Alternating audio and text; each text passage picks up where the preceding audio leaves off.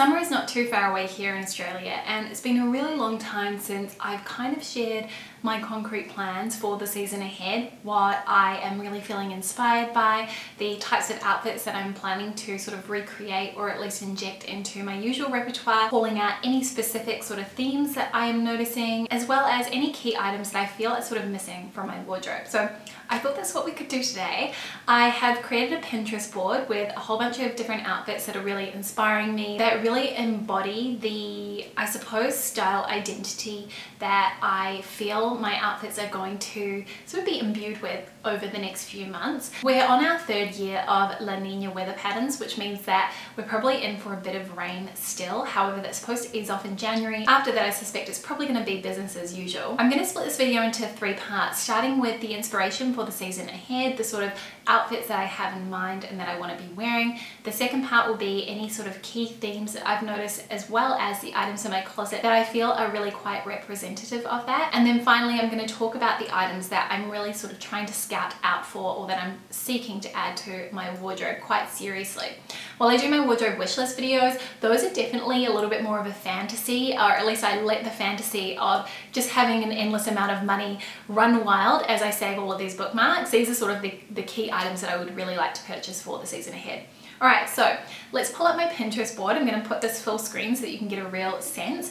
And I think probably the first thing that I really noticed when I was actually scrolling through my Pinterest board is that it is all very neutral and very minimal in terms of color. Like, there is not a lot of color. I wouldn't say I'm color averse. I'm definitely getting into adding things like greens and yellows and reds into my closet. However, I think I always come back to neutrals because they're what I know, they're what I love, and I find them really calming to look at. Now, my process for putting this board together was to look through my spring summer inspiration folder, which I already have on Pinterest, and then save any of the images there to this new board that really kind of caught my eye and that I was very drawn to. It was all kind of quite natural and an organic process.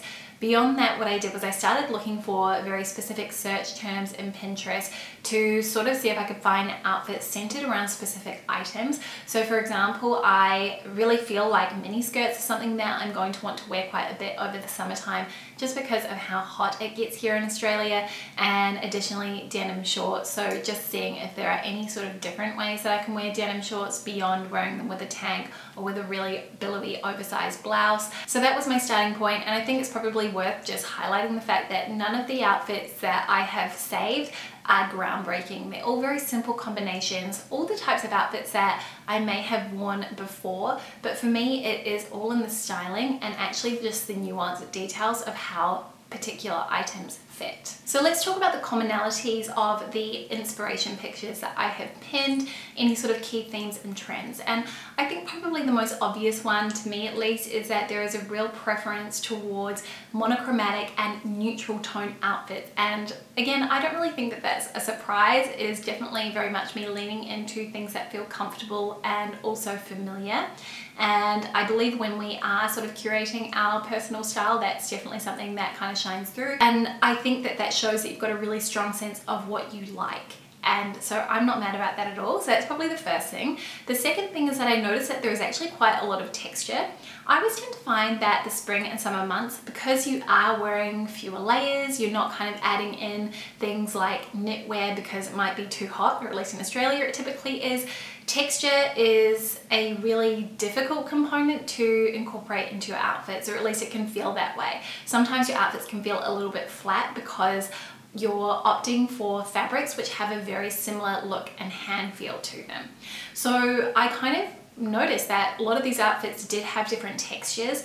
So there was a lot of this sort of knitted fabric. There was a lot of really crisp cotton poplin, denim. You've got that ribbed cotton as well, definitely reflected in the tank. Of course, linen, which is one of my favorite fabrics to wear in the warmer months, and then sort of those straw bag type of textures as well. So this isn't new to me, but it is just getting me to think about how can I incorporate texture in an interesting way into my outfits for the summer months that's going to make me excited about wearing basics on repeat. The other thing that really struck me is that all of these outfits are actually just centered around basics that I already own. So for the most part, there actually isn't any need to go shopping. I'm able to recreate or at least reimagine these types of outfits using things that already in my closet. And again, I think that that just shows that real strong sense of personal style and what I like. In terms of items that I saw popping up a lot, there are a lot of kind of ribbed tanks, or the racer style tanks, nothing that is too dramatic in terms of the cut at the shoulder.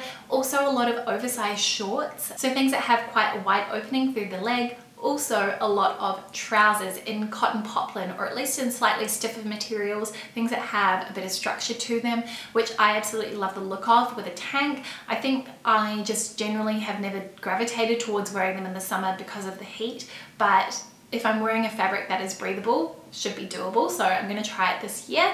And also I noticed a lot of more chunkier sandals, so things that have quite a thick sole that have a bit of heft to them and feel really quite robust. I also noticed a lot of oversized shirts, and of course denim shorts being quite a key one because that's something I tend to live in the summer. So in terms of what I'm planning to draw on from my existing wardrobe to sort of recreate, reimagine this sort of style, first, let's talk about knitted tops. So I've got a couple here. This first one is a couple years old. It's from the Uniqlo U collection, and this is a really sort of breathable knit. It's actually one that I've worn so much in the summer, and I do have the same one in an ecru color as well. I love that it's a rib texture and it does have sort of an open weave to it, so it feels really breathable and it's very easy to care for and maintain.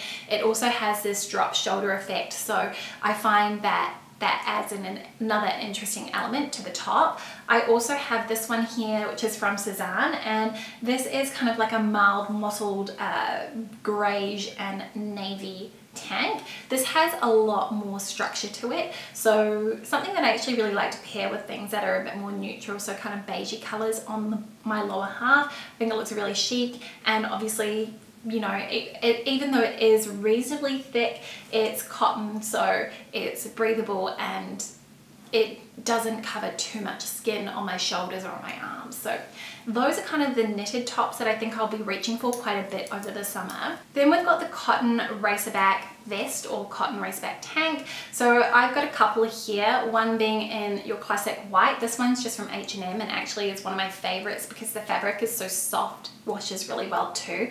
And I am kind of planning on getting this in the black as well because that's something that I don't actually have in my wardrobe at the moment. So spoiler alert for something that I'm planning to purchase. Then I also have this really pretty yellow one, which is from Assembly Label, and this is a slightly thinner fabric but really nice and comfortable and breathable, and it has a very similar fit to the H&M one. I like having it in this beautiful sunshine yellow. It injects just a little burst of color into my outfits without feeling too over the top. Then we've got some oversized shirts. So I've got a couple here, one being really long. You'll recall I've got a black one like this is from Arket in the same sort of really long length, which I actually quite like worn with a slim fitting trouser underneath. I think it's a really quite chic look, especially if you only have a couple of the buttons done up, but also looks great done as a half tuck or just fully tucked into some shorts. So this is one that I'm planning to wear quite a bit, and it is in quite a thick linen. Obviously you can see it's not fully opaque, so you do need to wear flesh toned underwear with it. This I have in the 34, by the way. I did size down because it runs incredibly large.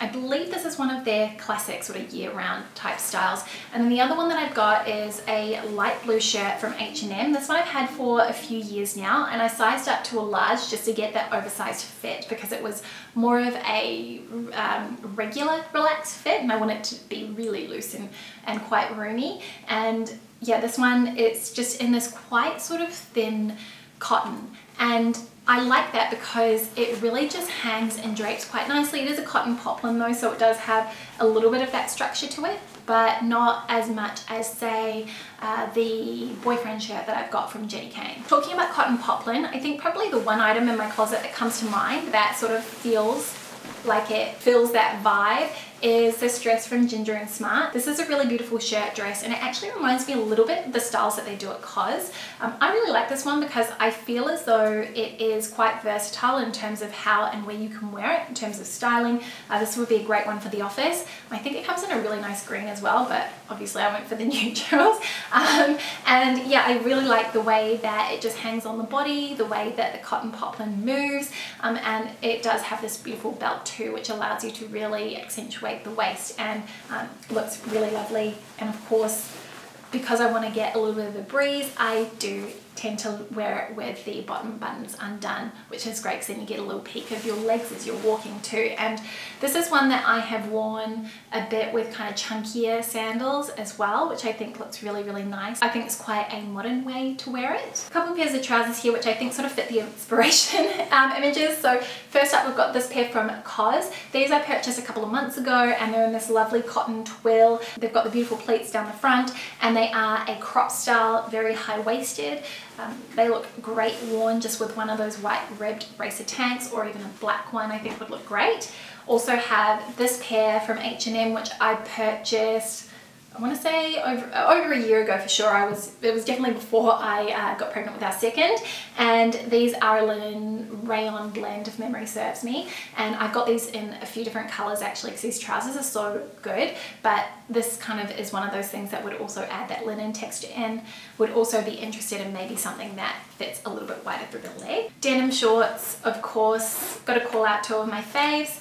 My Everlane A-line denim shorts, which I have in 4 colors, I'm embarrassed to admit, but they are my favorite in terms of the cut.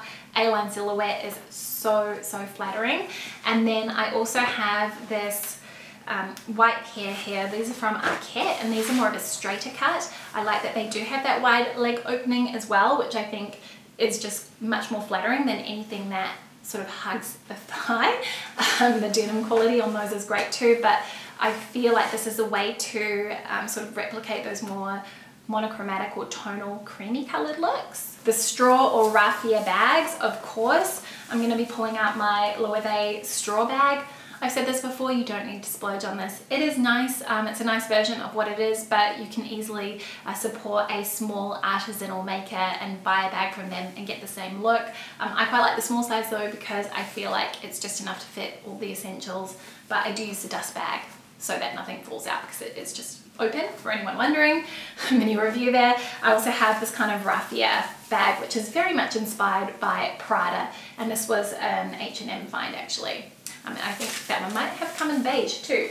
Final thing are sandals, and I'm just going to take the ones I'm wearing off so I can show you because they sort of fit into that dad sandal trend. Hang on. They're the Jerry sandal by Thoreau. I bought these on sale and they're incredibly comfortable. I have found a more affordable alternative to these, which I'm going to link below, as well as a pair on Etsy, which are in a leather and very much inspired by these. But they're just so comfortable. I think they actually look really chic and not too orthopedic at all. That's just my take. But yeah, absolutely adore those. And then I also have a pair from Tibi. They're these ones here, and they're in a navy with crystals on them. So they have this slightly feminine, elegant touch, which I really like, but then the actual sole itself is quite wide and sort of almost paddle-like in a way, and I feel like that sort of plays into that whole dad sandal or chunky sandal trend. On my shopping list, first up is a black silk slip midi skirt.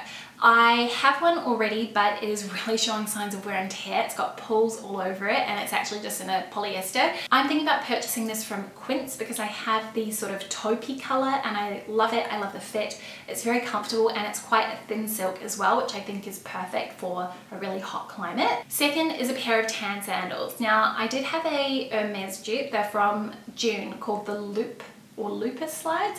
And these, I have to admit, originally I thought that they were great. They're so comfortable, but they did not wear well at all. I think I wore them around 20 times, and maybe by the 10th time that I wore them, the leather had cracked and they were just starting to look really worn. And for me, I want to be able to wear a pair of shoes every single day of the summer if I really want to, and they definitely didn't cut it, so I need to find a replacement for those. Ideally, I want them to be slides. A brand that I'm thinking about sort of exploring is Emery. I would really love to try on their sandals. I think they've got a lot of nice barely there styles, which is definitely something I saw reflected a lot in my inspiration images. Now, I know I've got quite a few white oversized shirts already, some are in storage, but they're all more of a thicker cotton poplin, or they're in a reasonably thick linen. What I would really love is something that is in a cotton lawn, or something that maybe is a blended fabric that kind of has this wispy, floaty, ethereal nature to it that's going to kind of pick up the wind and flutter about. That's what I want out of my oversized white shirt. Possibly something that is in a short sleeve and that is almost tunic length. maybe. I think the brand Posse might do something that sort of fits the bill. I'm gonna do a little bit more research, but that's what I'm looking for, and I've found that it's actually a style that is really, really difficult to track down. Longer length shorts, I'm really liking that sort of wide A-line fit, so potentially maybe looking at getting a pair of either creamy beige or black shorts like this. I did purchase a pair of Bermuda shorts from Uniqlo in a navy. I want something that is slightly shorter than that, but that is slightly longer than the denim shorts and the other sort of more tailored shorts that I have. So looking for that Goldilocks moment. I don't have any brands or anything like that on my radar right now. Final thing is a new belt, and I really want something that has a lot of structure to it.